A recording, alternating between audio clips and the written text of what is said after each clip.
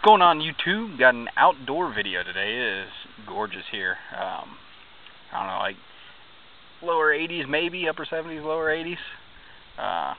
Nice breeze blowing through, and for the moment, no airplanes flying, so decided to do an outdoor video because I can actually hear. New background. Just picked this up the last few days. It just arrived yesterday.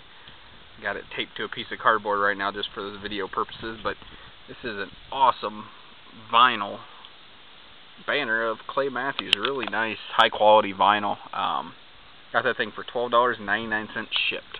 So, super excited to have that. I have to find a place on my wall for it. But, I have some cards to show off. And I will go ahead and get started with this right here.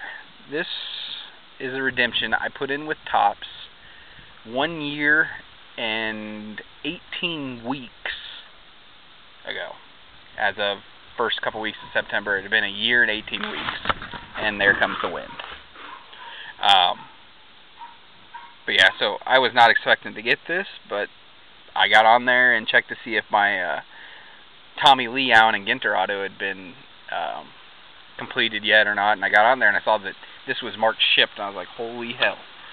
And sure enough, it arrived in the mail, and it is a beautiful card. There's 3 different versions of Hosmer, and this is the only one of him batting. So I was really excited to get this, numbered 31 out of 100. Beautiful on-card autograph. That's why I picked it up in the first place, because I love the look of Topps Museum, and I'm a big fan of white cardstock on most anything. So happy to get that, because I was never expecting it to go live. So yeah, that's the only baseball card. Up next, from the 2013 draft class, we've got the Honey Badger. I wanted to pick up one of his rookie cards because the guy is a freaking stud, and this isn't going to be a fun video. I'm thinking I should have stayed indoors. But anyway, I wanted to pick up one of his cards just to have in the collection because I really like the way he plays. Obviously, he's had some serious personality and legal issues throughout college, but I think he's got his head on straight right now. Patrick Peterson's there tutoring him on, so I think he's going to be a hell of a player in this league. And this one is his signature is really, really nice on this card. A lot of his first stuff from like Elite was real scribbled, and this is real legible. I really like it. Number 32 out of 99 from Rookies and Stars Longevity, and see there, 32 and 32 jersey number. Watch out now. Okay, and on to my little side PC of Mr. Alec Ogletree. I picked up, another one of these, the Donruss Elite Gold Status die cuts. This one's numbered 7 out of 49. This is my second one of these. Just great looking cards, and it doesn't appear like he's in very much so far. Only a handful, or not even a handful of products, so picking up everything of his that I see that I like, and that's one of them. And then next, for playoff prestige, we've got the Extra Points Gold, numbered 22 out of 50. Great looking cards. And I've got the Extra Points Emerald, numbered 24 out of 25. So I believe I have all of the Extra Points, other than if there's a 1-of-1, I don't have that. Or anything under 25, obviously, I don't have, but all the other ones I do.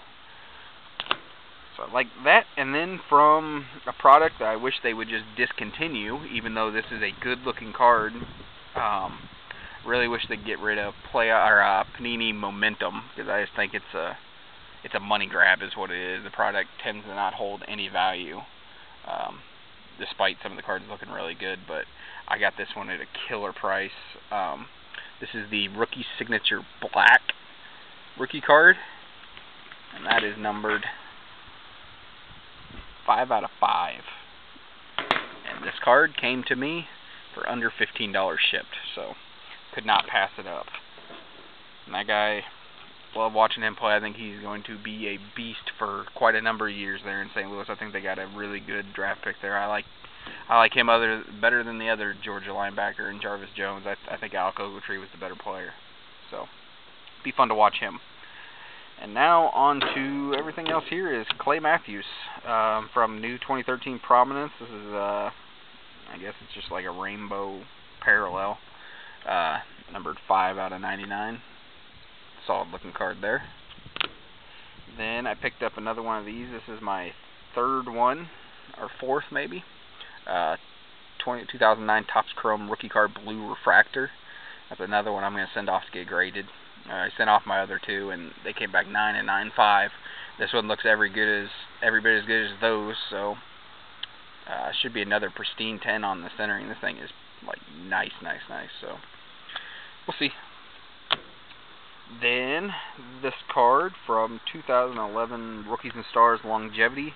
We got the Longevity Black patch, prime patch, 2-color with some stitching. I have the emerald version of this card, I believe numbered out of 99 is what it is. This one here is numbered 5 out of 50. So, always cool to pick up his memorabilia because he doesn't have much out there. Which leads me into my next card here. We've got from 2011 Gold Standard, my favorite product of all time. We've got the Gridiron Gold 2-color patch. I believe that's either nameplate or from the shoulder numbers. Got stitching there on the inside and then stitching here on the outside, and it appears to be a little bit dirty. That stitching's browned up, so good looking card there. That one's numbered 22 out of 25.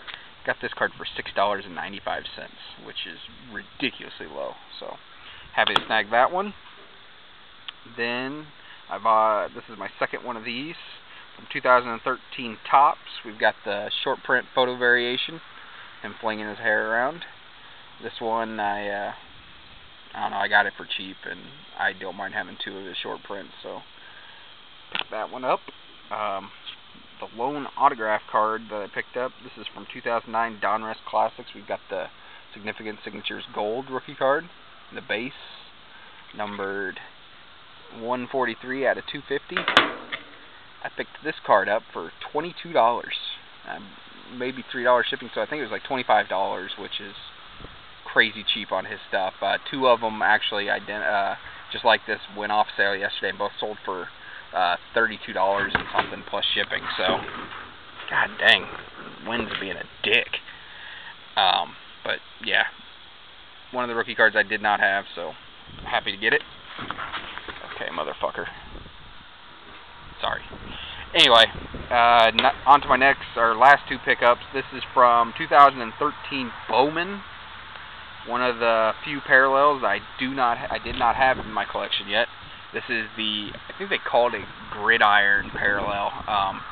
I'm calling it Green Sparkle, or Green Static. It is a freaking cool looking card. Any Packers cards in green look phenomenal. And that one is really nice.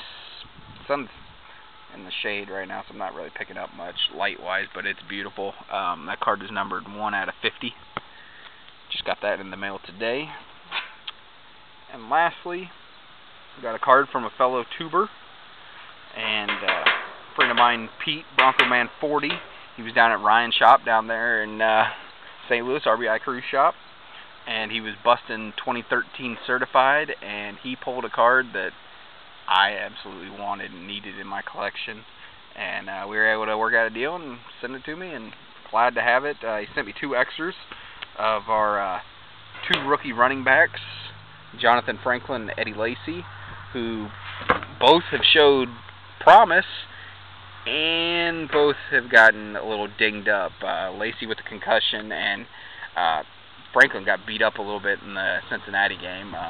Hopefully both of them come back strong. Both look really good, so promising future from these guys. So thank you for the extras, Pete.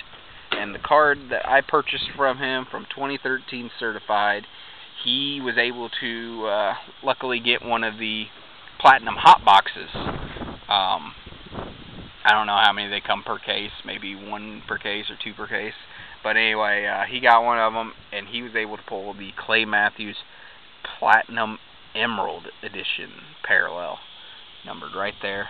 5 of 5. That card is freaking gorgeous.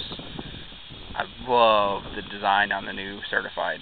I think these hot boxes with the starburst in the background and the fact that the lines from the starburst are the same color as the parallel. So here we got the green ones, emerald, just like the Bowman card. When you can get Packer cards in green, makes them that much better. So love this card. I'll probably send it off to get graded since I have my other emerald autograph of Clay graded. Wouldn't mind having this one slabbed too. So thank you very much again, Pete. I really appreciate you working out a deal with me. Love this card. Perfect in my collection. So yeah, that's it. That's all I've got to show off. I think I have one more card coming in, but I didn't feel like waiting on it because it's nothing big. So, and that'll be the last card for quite some time because bills piled up this month and everything just kind of came due. So I've been spending money on those instead of cards, which is always a bummer, but gotta do what you gotta do. I will be going down to Ryan's shop for trade night in October. I believe it's the 26th or something around there. I will be going down for that. Look forward to seeing everybody, maybe making some trades. We'll see, but yeah, that's my video. Hope you guys like some of the cards. Try to find, I'll put this guy's link down below to his eBay page. He has got some amazing stuff, and it's all super low prices, in my opinion, for the quality that they are. God dang, this wind is awful. But anyway, I'm going to go ahead and cut it before I get really pissed off. But thanks for watching, guys. Later.